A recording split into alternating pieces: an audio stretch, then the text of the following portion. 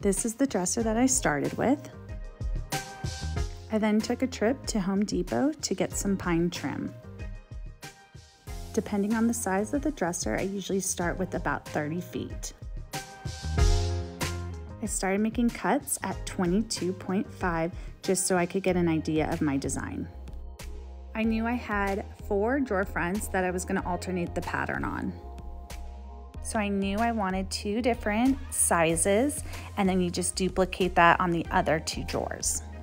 I played around with the pattern a little bit, and then once I liked it, I started attaching with a nail gun. I usually work in sections of my pattern. I used a piece of the pine trim as my spacer. Just a little tip, I usually start at the top of the drawer front and then work my way down, which will ensure that the pattern on each drawer looks the same.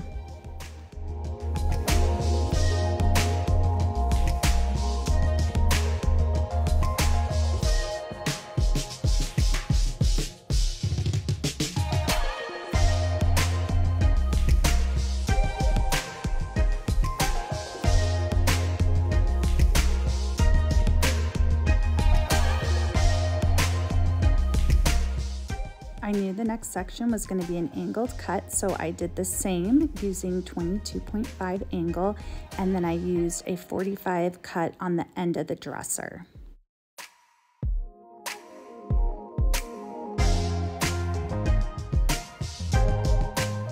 And another little trick I did, I made that initial 22.5 cut, and then I would draw a line to know where my 45 cut would be, and it went pretty quick.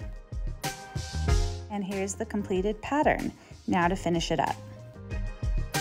To fill all the holes, I used a wood filler, and then if any of the nails weren't in set, I used a nail punch with a hammer. I also added wood filler to any of the gaps between the pieces where they met. I then used this mineral paint from Melange. It's called Basilisk Black. Prior to painting this piece, I did some scuff sanding just using a sander.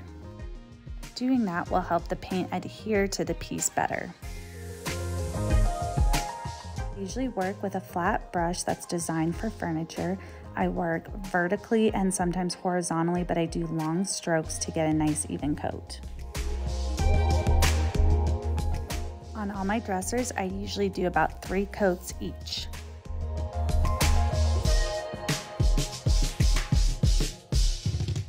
This was the hardware that I got at Home Depot, and then I sprayed it with this copper spray paint.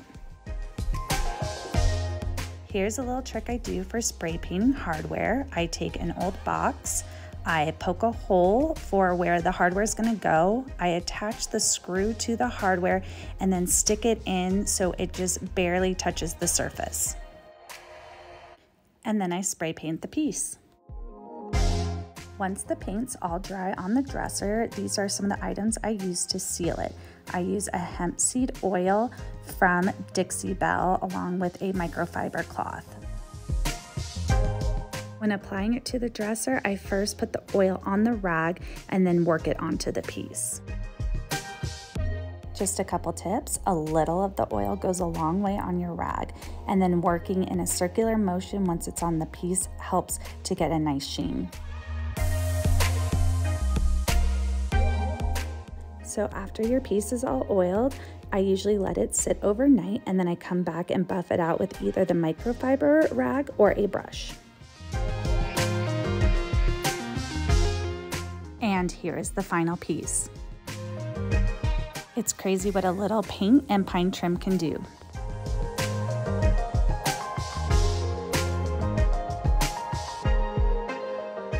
Little details, I usually do a little bit of a drawer liner, and then I paint the dovetails.